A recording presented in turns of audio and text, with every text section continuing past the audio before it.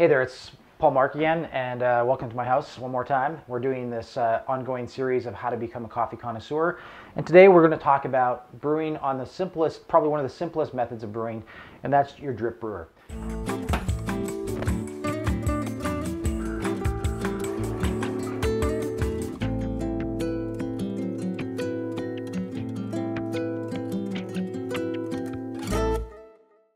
Today we're featuring the Technivorm Moccamaster. It's a brewer that's manufactured in the Netherlands, and we sell it for one reason and one reason only, and that because it works. It gets water hot and it brews fast, and that's actually pretty hard to find in the realm of home drip brewers. And there's only 2 or 3 on the market that actually get the water up to proper brewing temperature, which is about 200 degrees Fahrenheit or about 92, 93 degrees Celsius, and that's critically important for reasons that we've already talked about.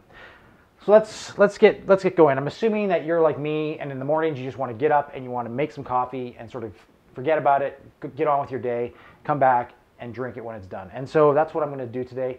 We're just going to do a basic brewing sort of guide today. We will be filming more advanced brew techniques on the Technivorm, but that requires a lot more of your personal involvement, and we're making an assumption at this point that you're just wanting great tasting coffee in the morning without too much work or fuss. So, as we've said before, first thing to do is start off with fresh coffee. I'm using the Michiti, which is our Ethiopian coffee. It's a really tasty coffee, and I'm enjoying it immensely. And so this is what we're gonna do. Fresh coffee, grind it fresh before you brew. Remember the magic formula in terms of ratios: 60 grams of coffee to 1 liter of water for drip brewing. So I'm going to measure out 45 grams of coffee here.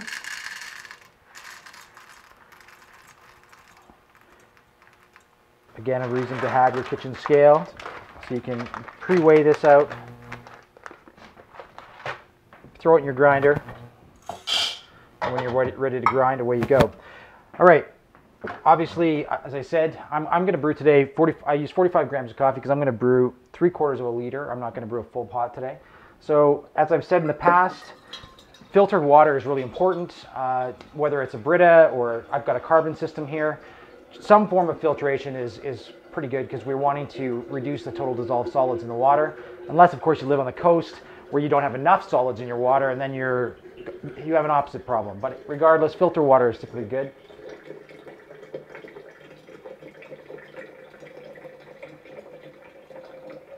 We need a little bit of Jeopardy theme music going on while we're waiting for the water to brew or pour. All right, so fill the water reservoir up. Now I use the carafe, which some of you may question, but one of the added perks I think of using a carafe to fill your water reservoir is it forces you to keep this thing clean. I've seen a lot of these that get so dirty because of the oil residue in your carafe from the coffee oil. So it forces you to keep this clean so that you don't end up with dirty water in your water reservoir. Brew through lid. Every carafe comes with one right now. It's a great little added bonus. All right, next before we start brewing is I'm using a paper filter, number 4. You don't have to use paper, but I do that. But one of the things I recommend, and I think most people recommend, is to pre-rinse your filter. So rinse that. There's a lot of paper dust and residual product from the manufacturing that you just want to get rid of. Pre-wet the filter. Hot water is best. And we're good to go. All right, pre-grind the coffee.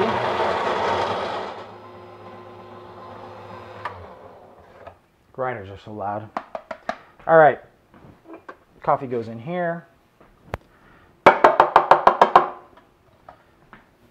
A medium grind, maybe a little bit coarse on the medium side for the best results with this brewer, and turn it on. Now, when I was in Europe, actually this summer, I had an opportunity for the first time to actually experience a Technivorm where they were made and the market they were made for, and that's a European market that has higher power source, obviously, than the North American market.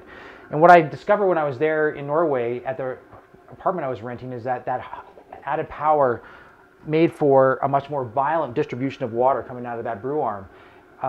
And in North America, obviously, the power is halved, and so that's not available. So as a result of that, what we recommend is that you leave the brew valve, the brew basket shut for about the first 30 seconds of the brew.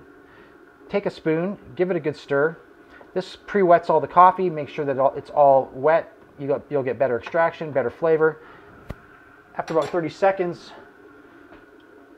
open the brew basket up, put the lid back on, and you're essentially done.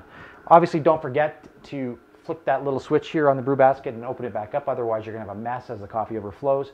But apart from that, that's really all that's involved. It's a very simple, but not just simple, a really great way to make coffee in the mornings. It's easy. It doesn't require a lot of your thought or input. And at the end of the day, what you get is a great tasting cup of coffee, and that's really all we're after. So I think that's it. We're just going to wait the extra 3 minutes here until this is done. But until next time, drink less more often. Cheers.